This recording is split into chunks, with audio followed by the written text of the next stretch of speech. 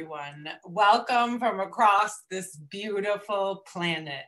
We are one mountain, many paths, where our mission is what Barbara Marx Hubbard and Dr. Marc Gafni call the planetary awakening in love through a unique self-symphony. Together, we declare that the last day of the old face of evolution is honored as the first day of the new face of creation. I am Christina Tehel, the co-executive producer, along with Krista Josefa and Kirsten Zohar, and we are delighted to be here with each and every one of you today.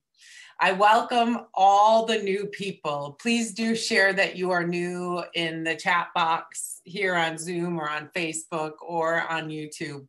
We want to hear from you. When you do chat to everyone by checking that your chat settings say all panelists and attendees, and not just all panelists if you're here with us on Zoom. Use the chat function to say hi, to let us know where you're from, and to resonate the Dharma. In one mountain, many paths, we are connected, we are whole, and we are expressions of the entire process of creation. We are activating a new humanity, and we are awakening as a new species, Homo Amor, the fulfillment of Homo sapiens. We are a church, a synagogue, a mosque, a temple, a zendo. We are all of it. No one is excluded. Everyone is included. And we come together to attune to the evolutionary impulse awakening within us. Welcome home, everyone. We're joyous about being with you today in week 225. Let everyone know about One Mountain, Many Paths. We are doing this primarily through word of mouth.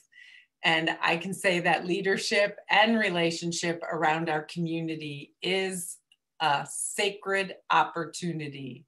We are strengthening this evolutionary we space, like yesterday when 8 of us met in our ongoing study group to explore reclaiming Eros. Next week, after our One Mountain, Many Paths broadcast, we will be meeting as a community. So clear space in your calendar and stay after the broadcast, please. On Facebook, we are facebook.com/One Mountain, Many Paths. On YouTube, we are One Mountain, Many Paths. And right now, we are streaming live on both YouTube and on Facebook. So do take a moment and copy either of the links from the Zoom chat box and share those live links on your favorite social media channels like Facebook or Twitter. It's very fun to share this work with people. After our communion, we will send you an email to invite your friends and family, and do forward that email right after the gathering. Spend time on our website, onemountainmanypaths.org. On the top menu of the homepage or the bottom of each page, you will find our membership links. And notice there also on the website, a lot of the main teachings from church are also in books by Dr. Marc Gafni and Barbara Marx Hubbard. On our resources page on our website, you'll find these books for One Mountain, like Tears, Reclaiming, Ritual, Integral Religion, and Rosh Hashanah by Marc Gafni, which is a seminal contribution and a work that is a dramatic evolution of the languages of liberation that constitute the profound dignity of our Western traditions. With that, I give you what to expect today. We begin with a first principles recap from last week. Afterwards, Dr. Mark sets our intention. Then David resonates the evolutionary love code. We move into prayer, then evolutionary sermons with Dr. Mark, and often with a piece from Barbara Marx Hubbard. Then Krista will invite us to commit our outrageous acts of love and to contribute our gifts to the revolution. At the end, we do bring everyone on to the Zoom for our goodbyes. Marc wrote what he calls evolutionary love codes. Barbara and Marc studied the codes together, often comparing them with Barbara's own 52 codes for conscious self-evolution. These codes grew out of their radical commitment over 100 collective years, crystallizing the new story of humanity. Quote, evolving the course of consciousness and culture, which is the source code of love, unquote. Each communion is a standalone, and every communion builds on the week before. One Mountain, Many Paths is radically committed to telling the new story. So here goes my One Mountain, Many Path recap from last week. The unique self-response to the existential risk of the techplex. Why are we here? We are needed by all of reality.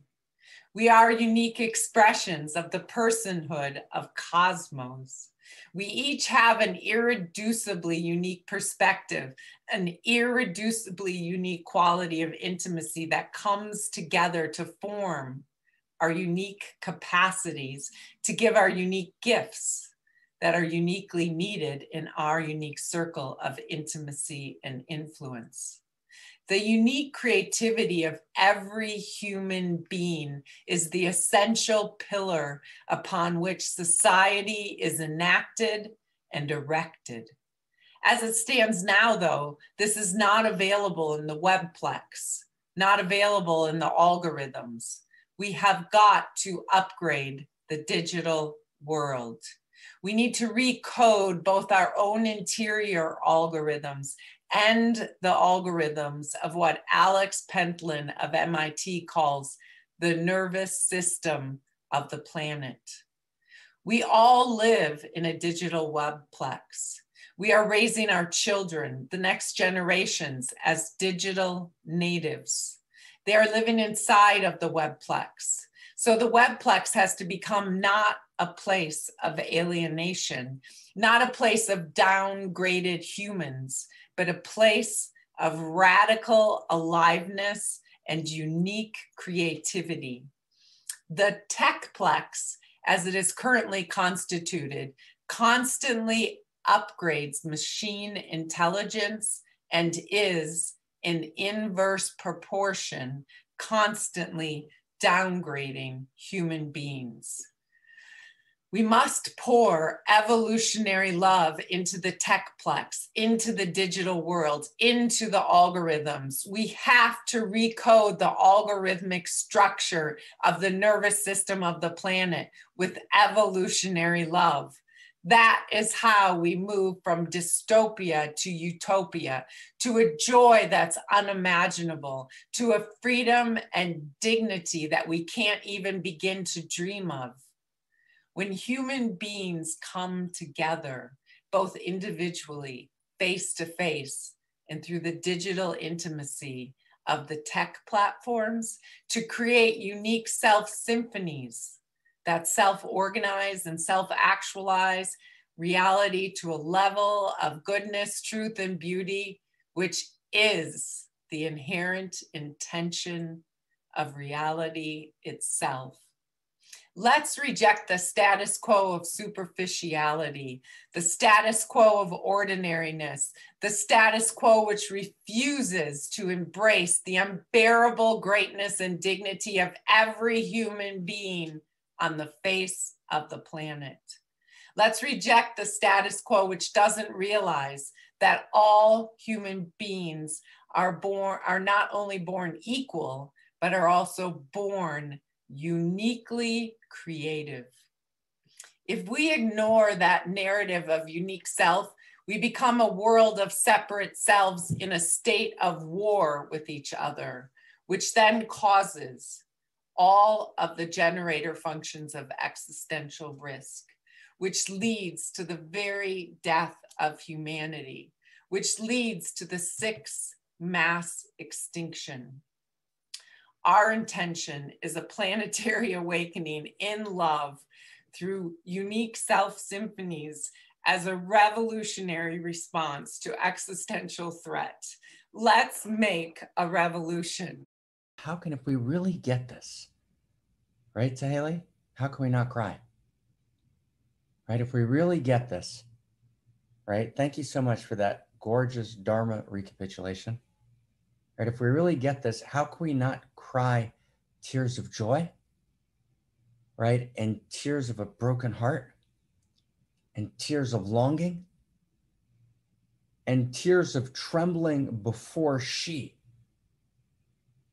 as we realize that she needs our service.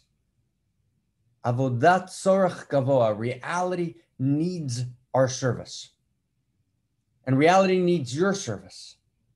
And we need each other as a band of outrageous lovers coming together as the revolutionaries, but literally as the revolutionaries, right? What animates, if you want to get a sense of what animates, what's the feeling, right, that animates one mountain, many paths? It's not a fundamentalist religious feeling, although there's value in that. And it's not a human potential movement or new age feeling, although there's value in that. And it's not an intellectual political podcast, although there's value in that. But the feeling is revolution. Think cafe in Paris, right? Or in St. Petersburg, as Marxism was spreading, and Marxism was missing so many critical pieces, so it devolved into communism, which destroyed reality.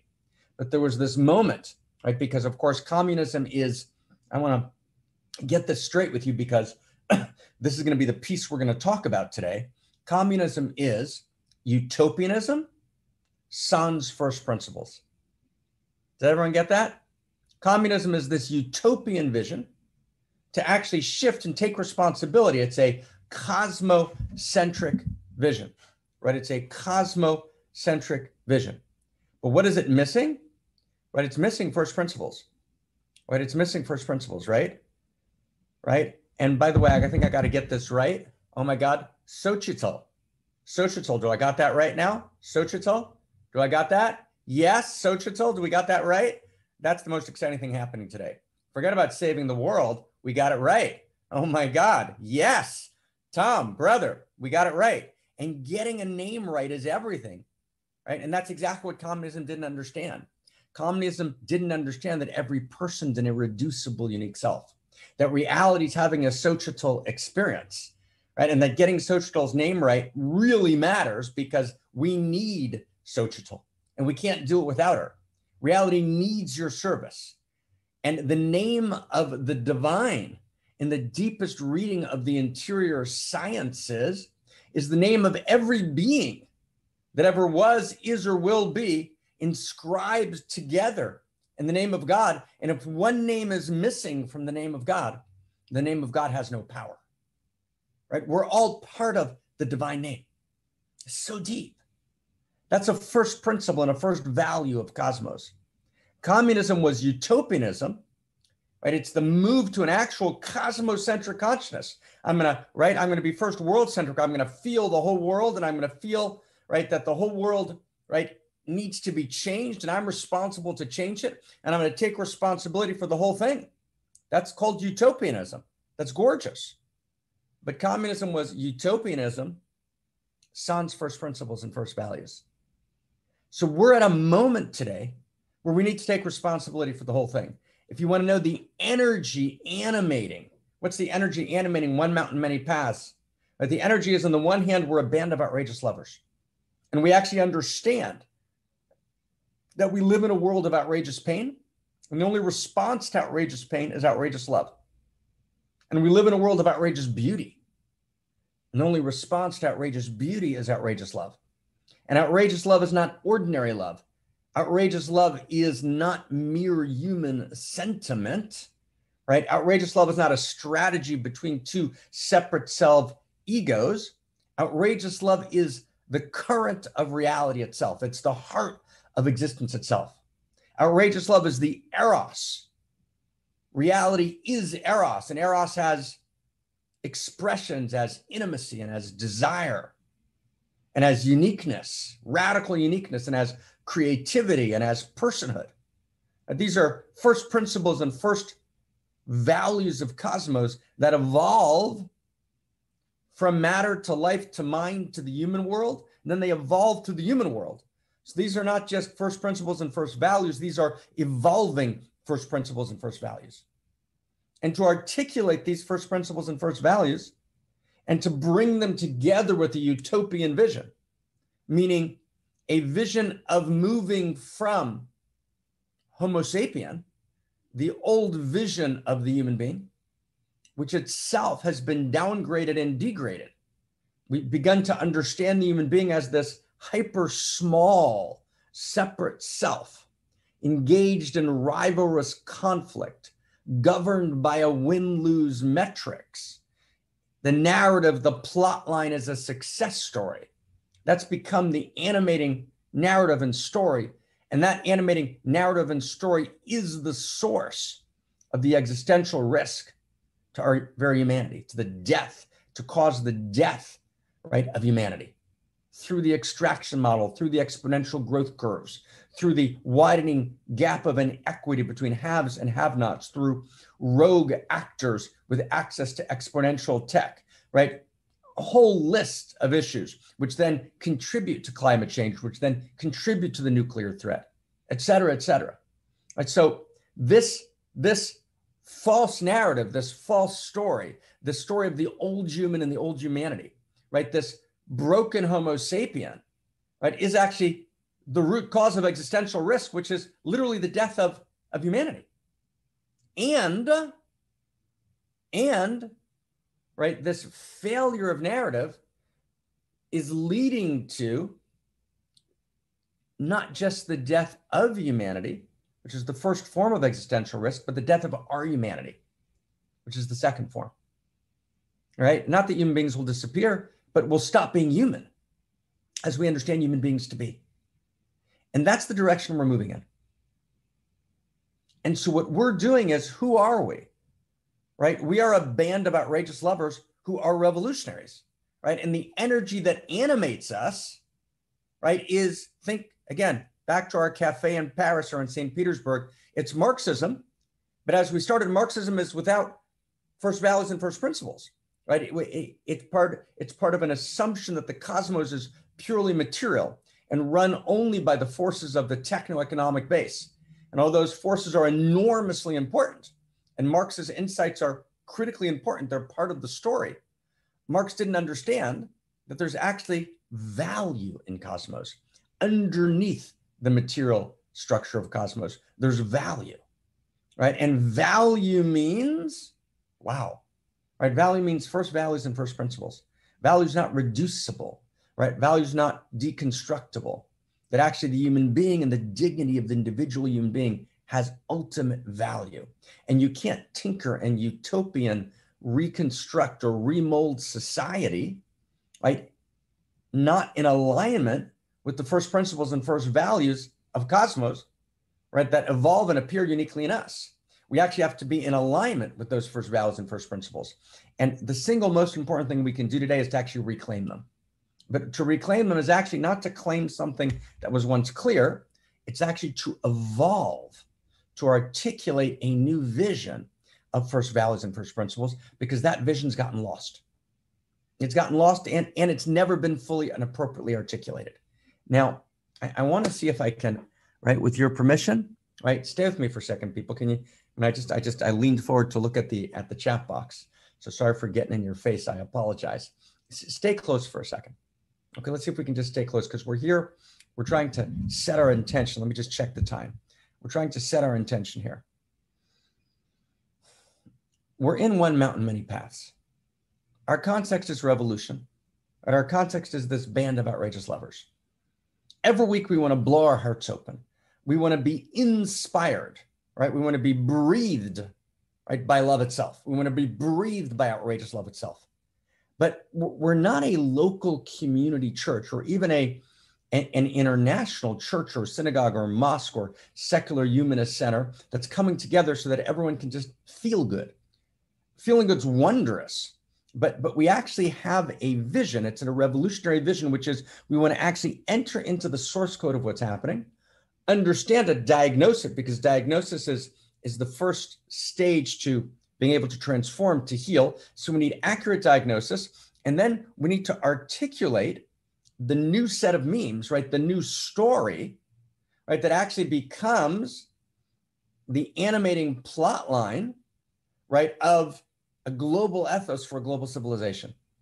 Right? Because the failure of story, right? The failure of narrative of self, right? Is the source of existential risk, whether that's the death of humanity or the death of our humanity, which is two forms of existential risk.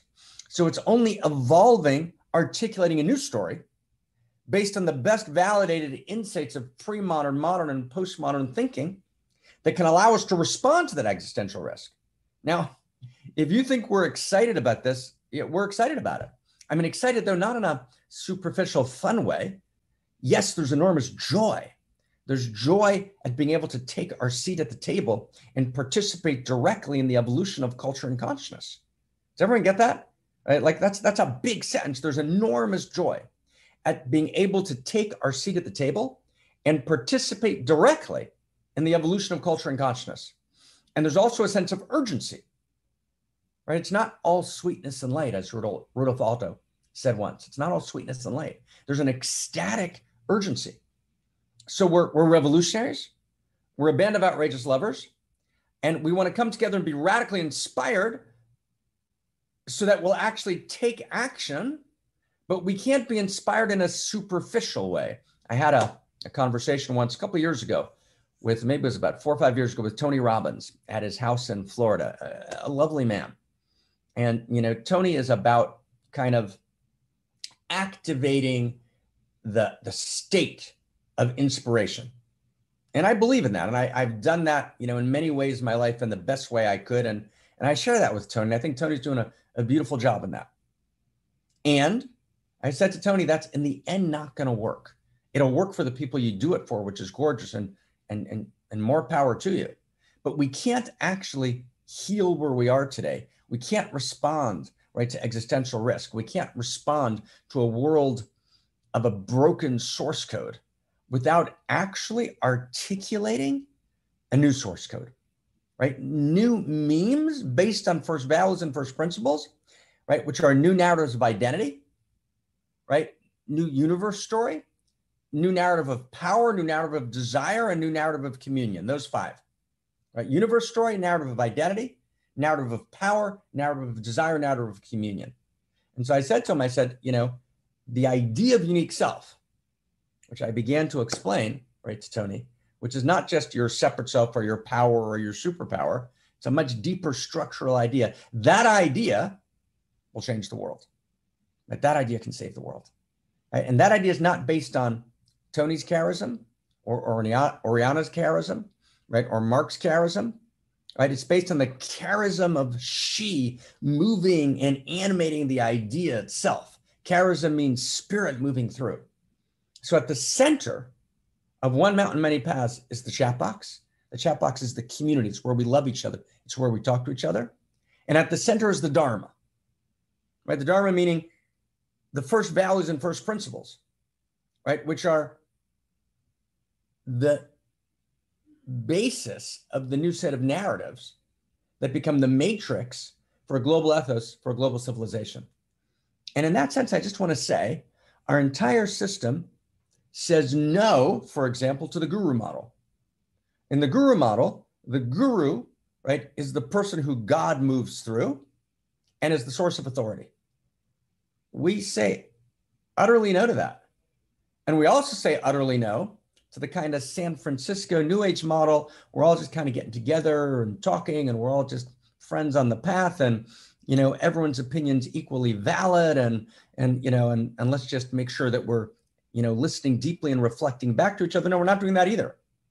Right? There actually is, right, a dharma, and not everything is equal, and not all ideas are equal. right? We've actually spent, 25, 30 years trying to work through, right, and integrating, right, the best set of validated insights from pre-modern, modern, and postmodern, and we're putting forth a set of ideas, and they're completely challengeable, right? But you got to challenge them, not just say I disagree. You got to say, okay, wow, I've looked at all the theories of self, and here's 7 reasons why we need to adjust it this way, and we'll adjust it in a second. So we're a unique self symphony creating this Dharma together. And anyone who wants to step in, meaning I want to step in for realsies and step in and study and open my heart and practice, because I want to actually participate at the table and actually evolve in the source code, step on in, right? Everybody's welcome. At the center is this new source code, right? This evolution of the source code. And so therefore, and I'm always conflicted whenever we come to One Mountain, I'm conflicted between wanting to share a beautiful story or a beautiful transmission or an insight, but that's not enough, right? I want to take you in to the depth of the source code and understand diagnostically what's broken and how we make it whole, because that's our commitment. Does that make sense, everyone? So I wanted to share with you today just kind of that right? Who gets that? Who gets that? Anybody get that? Who gets that? Who gets it? Someone just can you feel that? Right? That's our commitment. Right? That's our commitment here. That's what we're about. Right? That's what we're trying to do together. So we're in a very unique place, right? So David's about to resonate the code, right? David's about to resonate the code. And maybe just before we resonate the code, we're going to resonate the code, and then we're going to do Amor. And there's a new Amor that was created that we're not going to do yet this week. We're still in process. Tanya, we're getting there. So much honor. We're actually going to do a beautiful Oriana, right? Amor this week. And we're gathering Amors, which is awesome. But just before I want to just thank everyone, right? It's just so good to be together, and everyone matters so much, and we're so beautiful, right? There's a text in the Song of Solomon, Hinach yafa rayati, Hinach yafa. Behold, you are beautiful, beloved. Behold, behold. It's just with your permission, just to honor and thank all of us. Behold, you are beautiful, beloveds. Behold, behold. And anyone knows the words, just put them in the chat box. Behold, we are beautiful, beloveds. Behold, behold. Solomon from the Song of Solomon. Hinach yafa rayati, band of outrageous lovers. Hinach yafa rayati, hinach yafa. Behold, we are beautiful, beloveds. Behold, behold. Behold, we are beautiful, beloveds. Behold, behold. And band of outrageous lovers, let's meet in the chat box and let's blow it open so our hearts are so wide that we can actually enter the source code and evolve it. Behold, we are beautiful, band of outrageous lovers. Behold, behold. Behold, we are beautiful, band of outrageous lover, Marxist with first principle, first values, revolutionaries. Behold, behold. Behold, we are beautiful, beloveds. Behold, behold. Behold, we are beautiful, beloveds. Behold, behold, one more time together around the world. Behold, we are beautiful, band of evolutionary lovers, revolutionaries. Behold, behold. Behold, we are beautiful, beloveds. Behold, behold. And behold, Taheli, thank you so much for your Dharma recap and your tear at the end. And then your tear held everything, right? All of the Dharma. And we turn to you, David Eitan, right? And resonate the code, brother. Thank you so much, Mark. Big code this week. Big code, right? Yes, big code, big code. Slow and easy. Mark, this chant you just did, you chanted this same chant a couple of years ago to me. And I remember I was at my job and I was struggling with my identity. What am I supposed to be doing here as a sales coordinator? And I was sort of lost. And you chanted that to me And I remember just being broken open to tears. And I had this realization that actually I could step into my job that I didn't think I liked or didn't think I could do anything at, and realized I could see spirit everywhere and evolution happening all around me. And I could participate in that evolution no matter what position I was at in my company. So it was a direct transmission of unique self and what it meant. And that was just from your heart to mine. So that stuck with me, and I thank you. Amen. Mwah. Yeah. Nah. So friends, let's resonate this code. Big code, 2 parts. The first part shows us kind of the importance of this unique self emergence throughout history and how it's come to be. And the second part is where we are today and comparing unique self to other forms of identity in our culture. This week's evolutionary love code. The unique self is the highest integration of the leading edge values of traditional, modern, and progressive thought, also known as pre-modern, modern, and postmodern. The emergence of unique self takes the unique value propositions of each of these 3 great stages in the evolution of consciousness, which is the evolution of love, and weaves them together in a new emergent of love, which is precisely what we have called Homo Amor.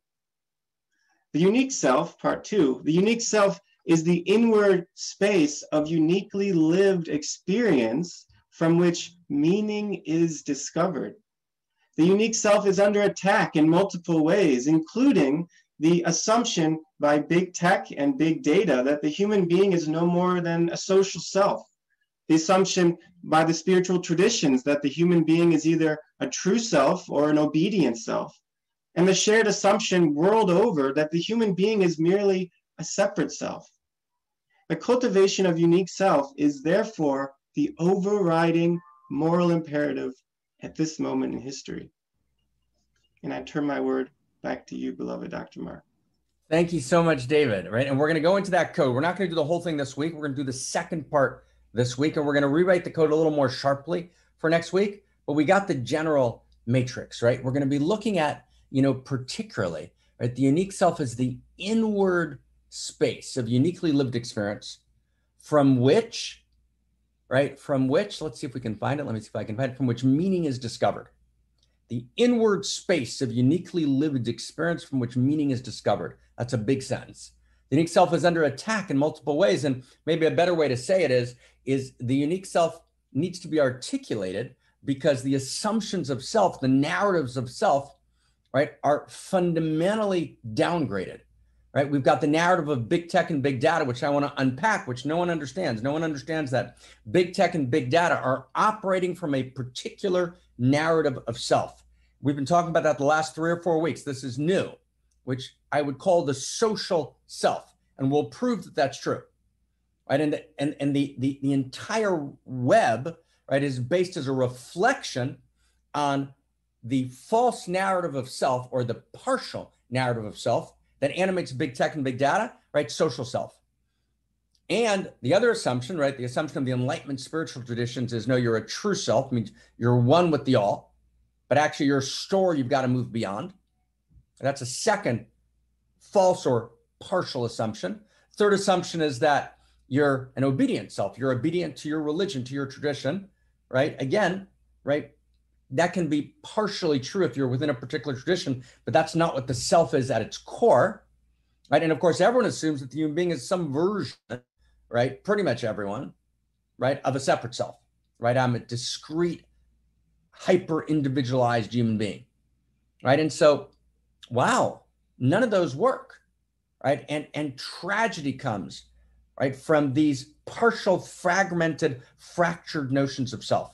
And each comes from a particular moment in history.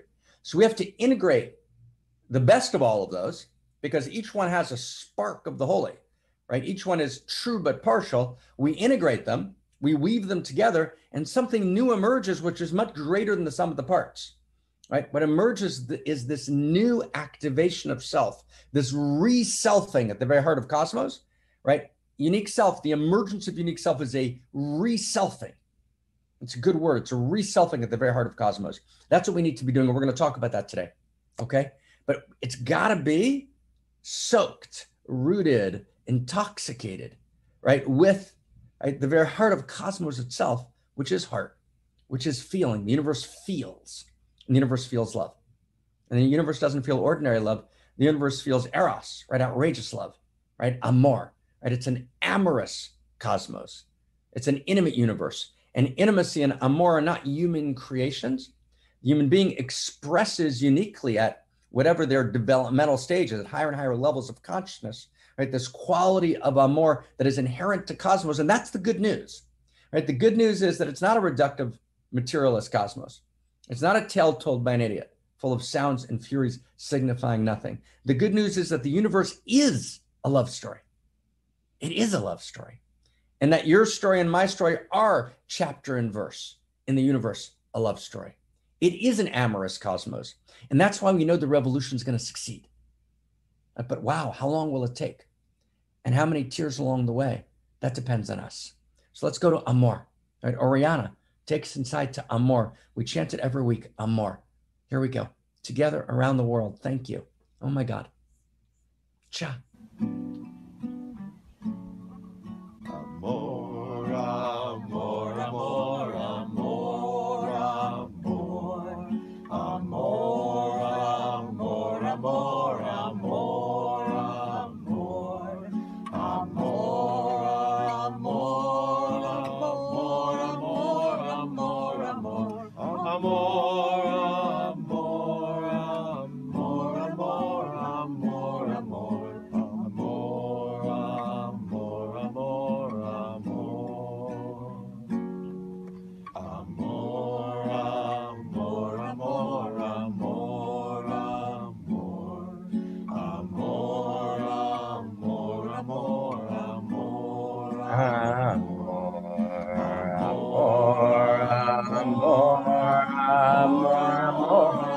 Around the world, Amor. Let's find each other in the chat box.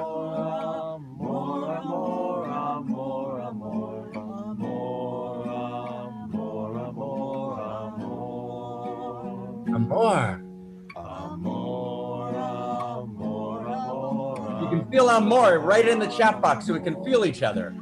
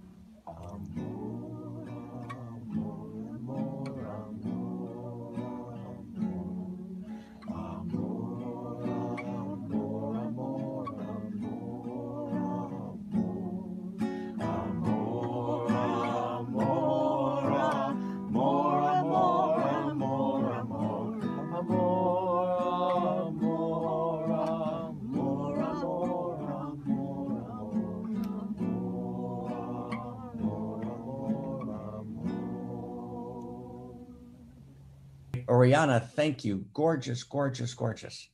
Right? Thank you. Let's bring this together. So we're going to go into prayer. And when we pray, we're affirming a first principle and first value of cosmos. It's not a made up pre-modern idea. It's not a cosmic vending machine. So pre-modernity got it wrong. It made it too ritualistic. God was hijacked by a particular nation or particular religion. And if you put in the right coins, you got the right results. That's not exactly right. Modernity itself got embarrassed by prayer. Kant says the modern man is embarrassed to pray. And post-modernity forgot all about it. No, prayer is actually, let's go post-modernity. We're articulating and weaving the new source code. Prayer is an expression, it's beautiful, of a first principle and first value of cosmos. Actually of a cluster of first principles and first values of cosmos. So I'm going to go to the chat box. People who have been with us, right? Oh my God, Randall, Joyce, right? Adele and Tom, right? Thank you for that gorgeous, gorgeous, gorgeous Amor. So I'm going to go to the chat box now. So what are the first principles and first values of cosmos, right? And we meet in the chat box, everyone, that prayer is based on. Okay, anybody? There's about 4 or 5 of them. There's first principles and first values. And a first principle and first value means you can locate it inside. Let's see if we can get this. A first principle and first value means you locate it inside, or you go inside. We call that anthro-ontology. You go to the inward space of meaning. You get quiet in that inward space, and you access first principles and first values that live in that inward space of meaning. That's where it's anthro-ontological. It lives inside of you. Now, slow. And then you realize those first principles and first values live all across the world and in all through stages of human history. And then you realize that actually there's even earlier versions of them that live in the world of life, pre-human, and then even in the world of matter, in earlier and more fundamental forms. That these first principles and first values animate reality itself, and they evolve at each stage. So what are the first principles and first values, right? So what are they, right? First principle and first value. What's a first principle and first value? So the first one would be, this is fantastic. This is great to do together. Personhood. Personhood. Let's see if we can get them down, right? Prayer is based on person. What does personhood mean? It means that reality is not just third person. It's not just it's. Reality is not just first person, right? Which is my own inward experience of self, right? It's also second person. My first person meets your first person, and a new space in between is formed. Okay, it's a big deal. So prayer is based on reality not just being reductive, materialist, it's. Reality is not just exteriors, reality is interior. Interiors are a first principle. And one form of interior reality is personhood, but there's a personal quality to Kosmos, which means I have an experience of my own interior, which means that I can have joy and I can suffer and I can make meaning. And my interior yearns for your interior. That's personhood. Okay? And that personhood that lives between us is not just you and I. It's not just two separate selves. That personhood participates in the field of personhood. Does everyone get that?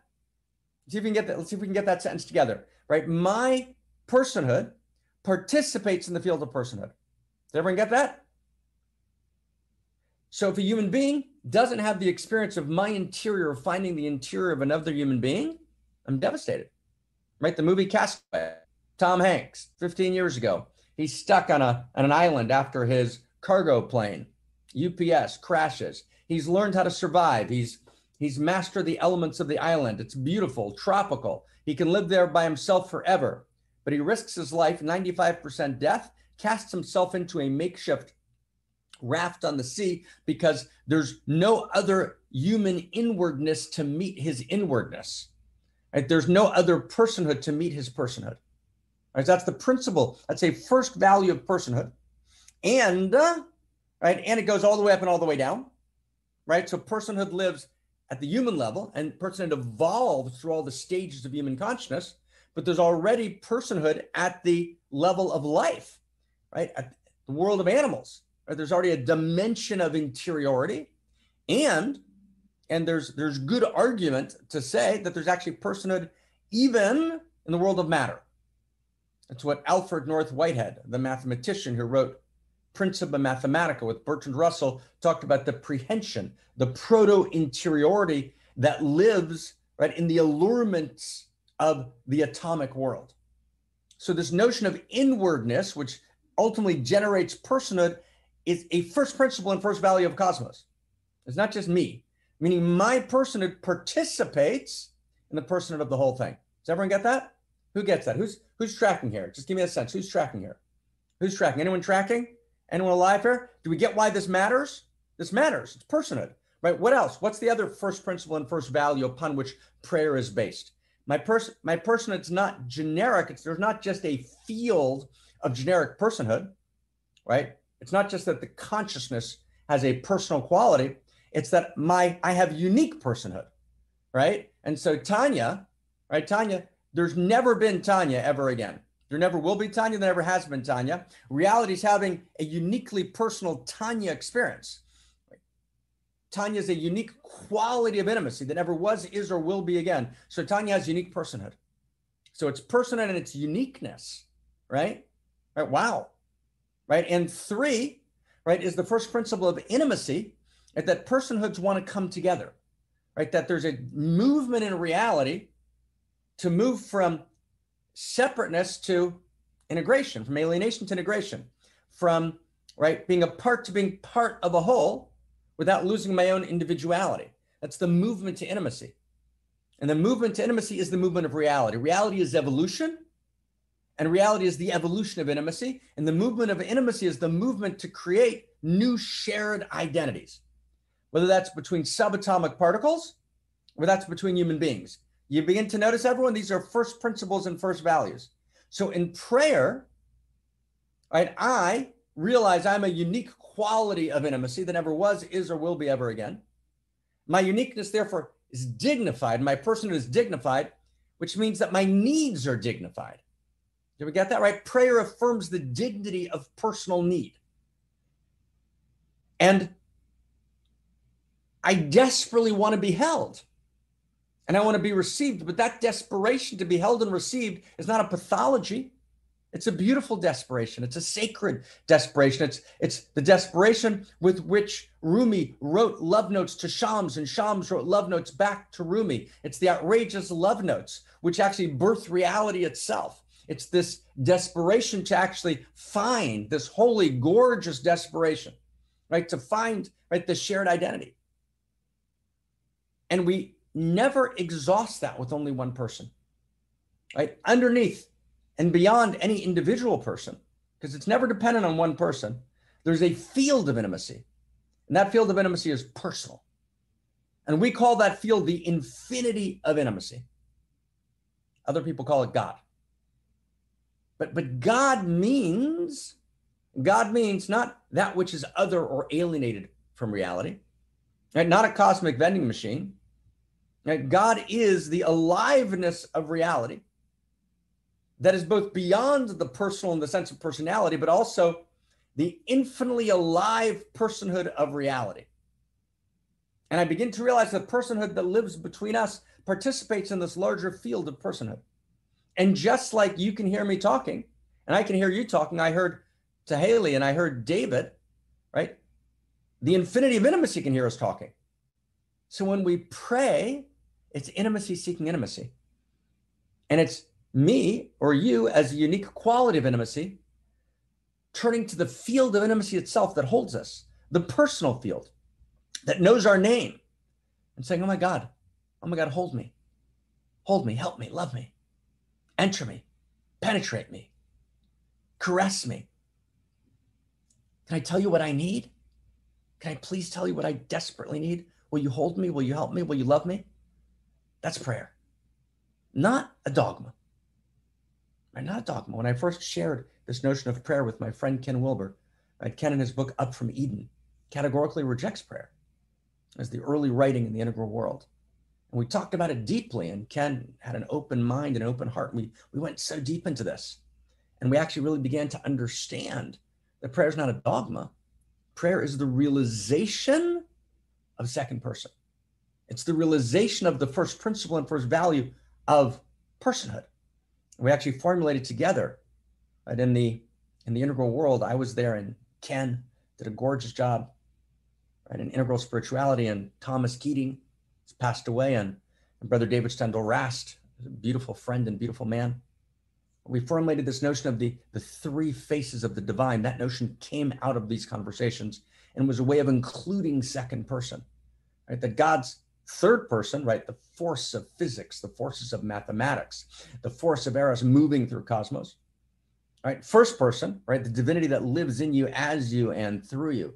Tattvam ase, thou art that, you are that consciousness, right? And second person, right? Divinity, right? Reality has a first principle and first value, right? Of I and thou, right? And we love each other, the infinity of intimacy.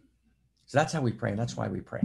Okay, so we're going to pray now, and we're going to invite Leonard Cohen, right, in his hymn, The Holy and the Broken Hallelujah.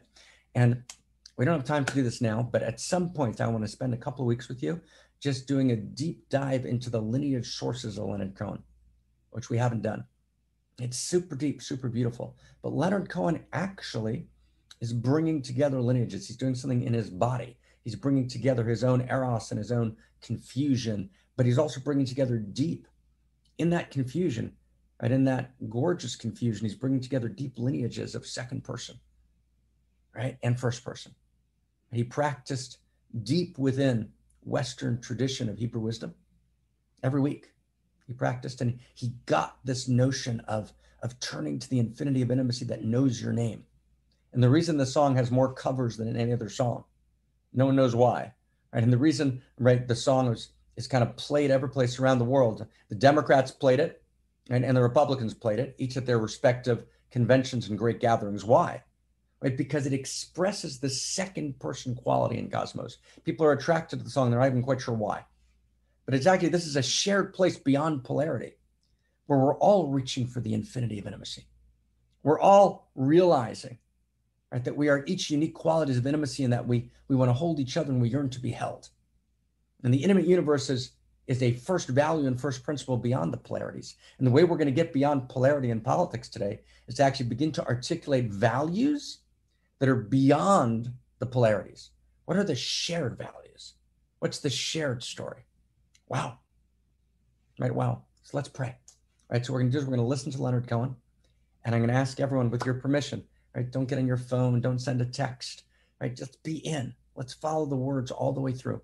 Leonard's with us every week, right? He's on staff. You're awesome, Leonard. Take us inside, right, to Hallelujah, to the holy and the broken Hallelujah, sung from the mouth of babes. Then we're going to meet in the chat box, and we're going to pray like we've never prayed before. And then we're going to do part 2, first principles and first values. We'll do our code all the way through. Take us inside. Oh my God.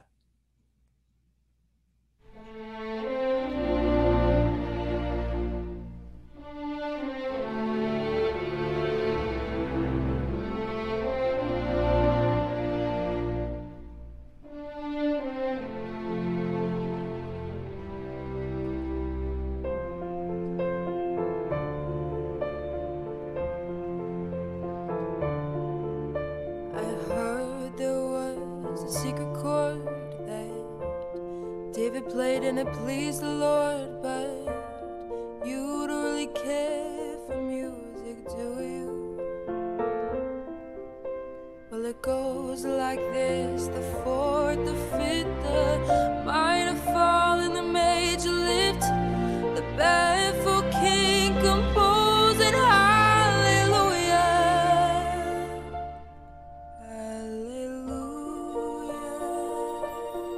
hallelujah,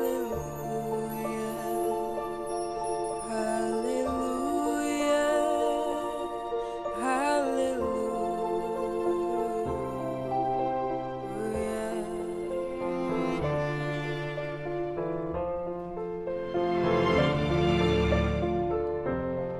Baby, I've been here before. I've seen this room and I've walked this floor. I used to live alone before I knew you. And I've seen your flag on the marble arching. Love is not a victory march. It's a cold and it's a broken hallelujah.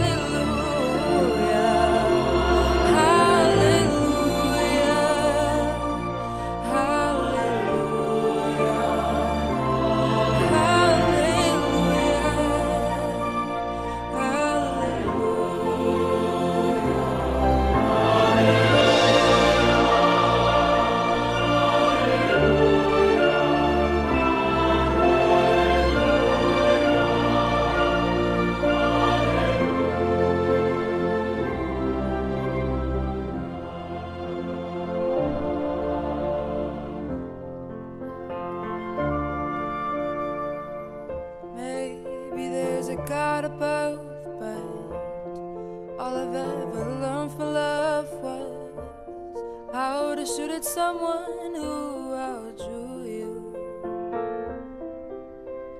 It's not a cry that you hear at night. It's not someone who's seen the light. It's a cold and it's a broken hallelujah.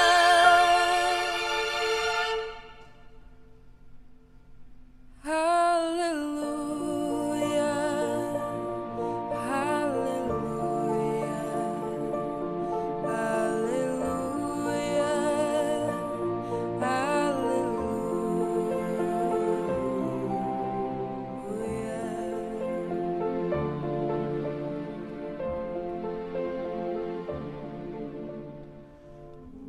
did my best, but it wasn't much. I couldn't feel, so I tried to touch. I told the truth, I didn't come to fool you. And even though it all went wrong, I stand before the Lord a song with nothing on my tongue but hallelujah. Let your heart flow open.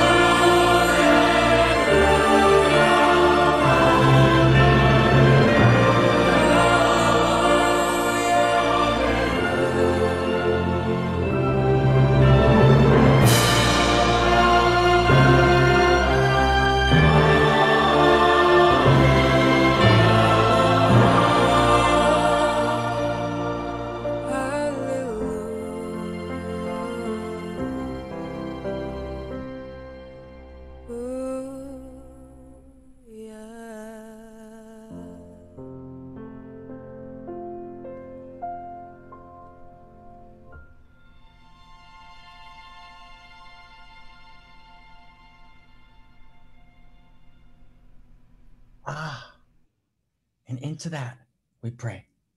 Hallelujah.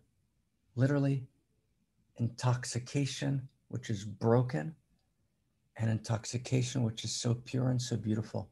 The holy and the broken, hallelujah. We pray and we ask for everything, Shad. And we read the prayers in the chat box. So if you're new, go to the chat box and write your prayer. And there's something that happens when you write it. Shad, I pray that she holds me and helps me kick my own ass. Right? Oh my God. And creating an awesome online course on pleasure. Oh my God. Right? Right? Terry, yes. I pray that we remember love. Paul, I pray we forgive and learn so we evolve and uniquely live our humanity to connect and love each other. Open links, right? I pray for the courage and inspiration to find my way with love and empathy through the huge challenging major of division and pain in our countries, families, communities. Amen. Lynn, wow, hallelujah. Right from the heart. Lirazi, I pray that Malika's father heals from COVID and he returns home soon.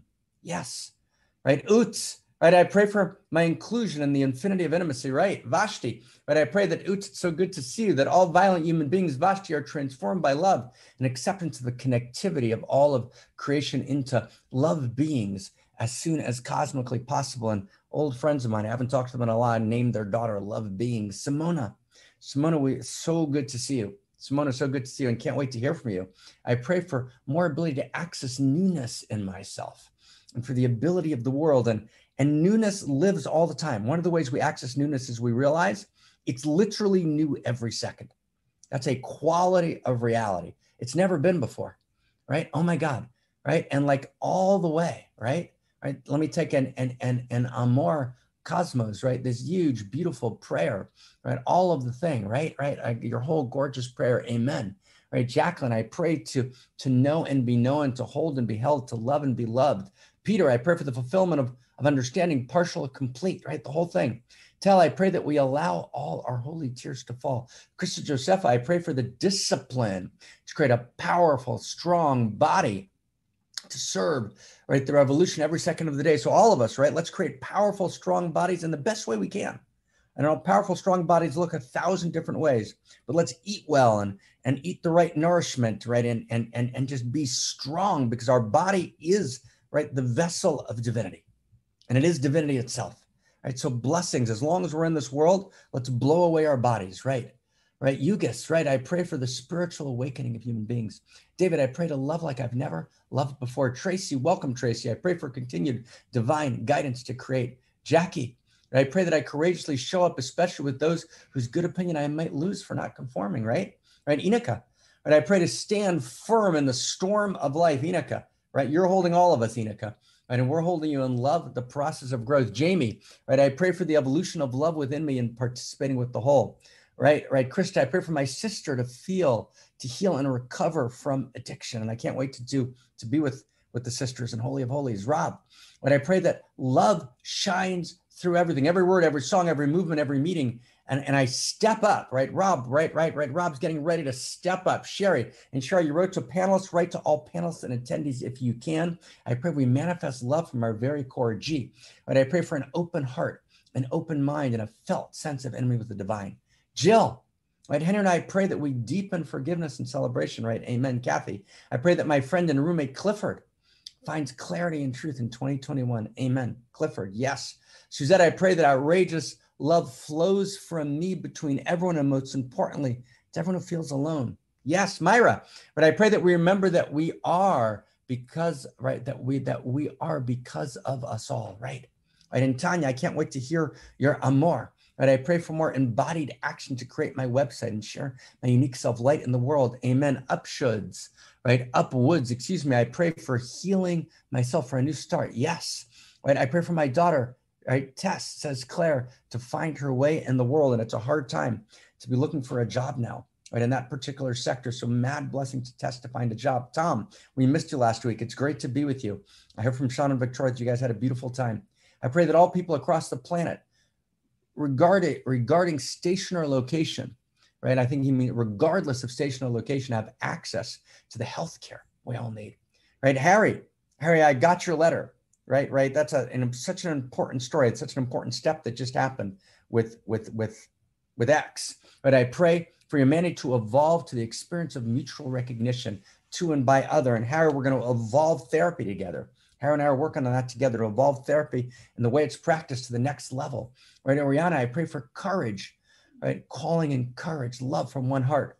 Xochitl, right? I pray to honor the desires of my heart and live in outrageous love of all joy and being. Jason, welcome. I pray for the amends of humanity, the dissolving of codependency, right? Sharon, right? I pray for Gaia, the web of life, right? Amen. Sandra Williams, I pray to feel my interiority, right? Jamie, right? Joycey, I can't wait to be with you in Holy of Holies. I pray for Linda's uncle that he recovers from a hit and run accident, right? I pray to see her in every face, in every place, Claire Lynn Schwartz, right? And I'm going, right, like, wow.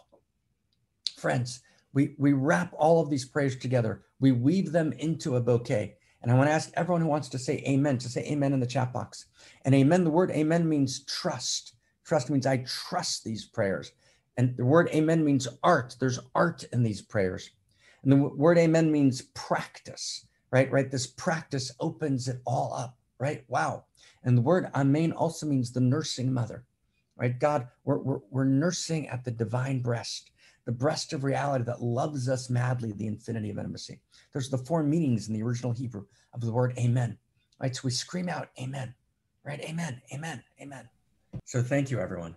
Krista, take us inside love. Yay. Wow. Thank you, Marc. Oh my God, that was wonderful and deep and beautiful. And actually, we as a unique self-symphony here together right now, as a band of outrageous lovers, we have the opportunity to step in and to be the change. But before we practice together this week, I want to remind us all of the image of the little drop of water that can have such a huge impact, such a ripple effect on the whole ocean, on all of the water all around the world. So let's be that little drop of water right now together. I want to share my screen with you and share a beautiful clip, another piece of the beautiful clip that David has created for us.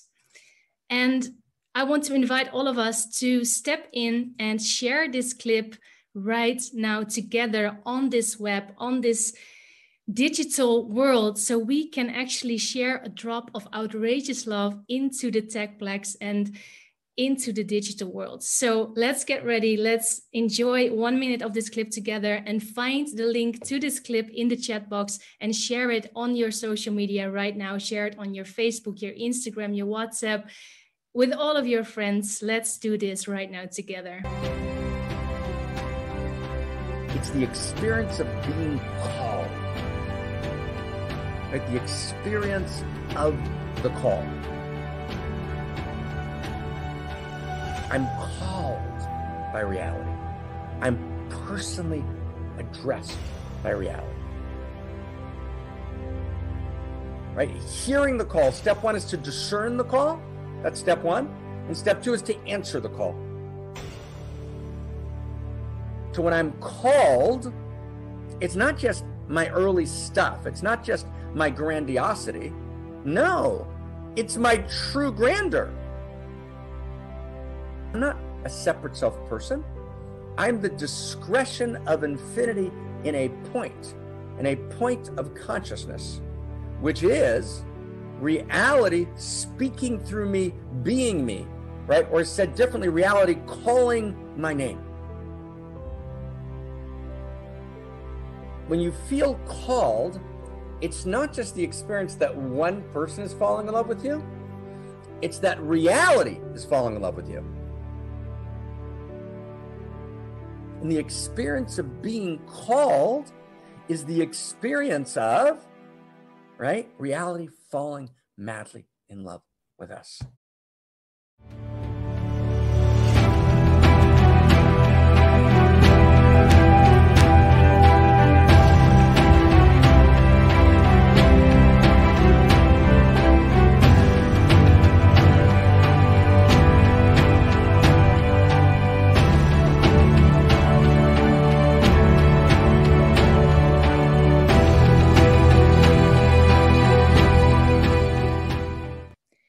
Wow, imagine a digital world infused with outrageous love like that. So find the link again in the chat box and share this beautiful clip on your Facebook right now. Thank you so much for participating. And thank you also for all the people who already have been participating this week. And Marc, did you want to speak? Oh, you're unmuted and everything. So, okay, sorry. So thank you everyone for sharing this clip already. So many people have done that and it already has thousands of views. So let's just continue doing that. Thank you so much. And right now, let's actually go to our beautiful website, which is onemountainmanypaths.org, because I want to invite you to an amazing event that will happen this week, Thursday, February the 4th, a beautiful second dialogue with Dr. Marc Gafni and Andrew Cohen. And this week they will be speaking about the 3 faces of God. So if you want to deepen your experience and knowledge of the personhood of divinity, please show up there. It will be on Thursday, and on this webpage you can register, and it's totally, absolutely for free. So you are invited to join us there. While we are here on the website, let's also click here on the membership page. Most importantly, this is where all of you can step in to become a member.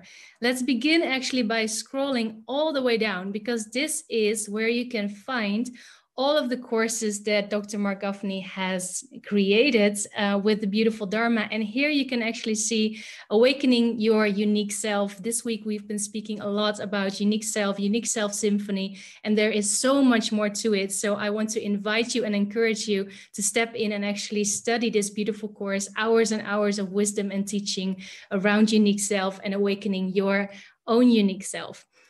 This course, but also these other 8 courses you will get access to if you step in and become a member of One Mountain, which you can do by making your very own contribution. You can choose your own contribution. It already starts from only $25 a month, and you will get access to these courses, but also to our online platform, connecting with other members. We have a wonderful weekly writing group, Writing to the Evolutionary Love Codes, together with Christina Emelong, and many more exciting online meeting spaces where we get to practice outrageously loving each other all the time. So you're so welcome to join us there. Speaking of outrageous love, on our Facebook page right here, which is called Outrageous Acts of Love, we are invited to share our outrageous love with the world by writing our outrageous love letters and writing the stories of the outrageous acts of love that we have committed this week. And here on this page, you can see Rob actually shared a beautiful, beautiful, outrageous love letter in a video. So I want to invite you to watch that, like that, comment on that. And this is another amazing way to infuse the web with outrageous love. So take a moment to check out this page, like the page, so you are sure that you will get all the notifications. And if you click here on the community tab, this is where all of you can post. So let's actually make that commitment to show up as a band of outrageous lovers and share our outrageous love with the world. Thank you so much for being with us again this week. And I'm looking forward and can't wait to be together again next week. And with that, I give my word back to you, Marc. Sha, thank you, everyone. Oh my God. Oh my God. Thank you, everyone. Have the most beautiful, gorgeous week ever. We're way over time. So mad love, mad delight. Oh my God. Yay. Have a gorgeous, gorgeous, gorgeous, gorgeous, gorgeous week. Okay. And any concluding chant that you want to put on to Haley, how deep is your love? How could anyone ever tell you? Let's put on something so we can kind of end in the space of holy song. Okay. Yay. Cha. 25 years and my life is still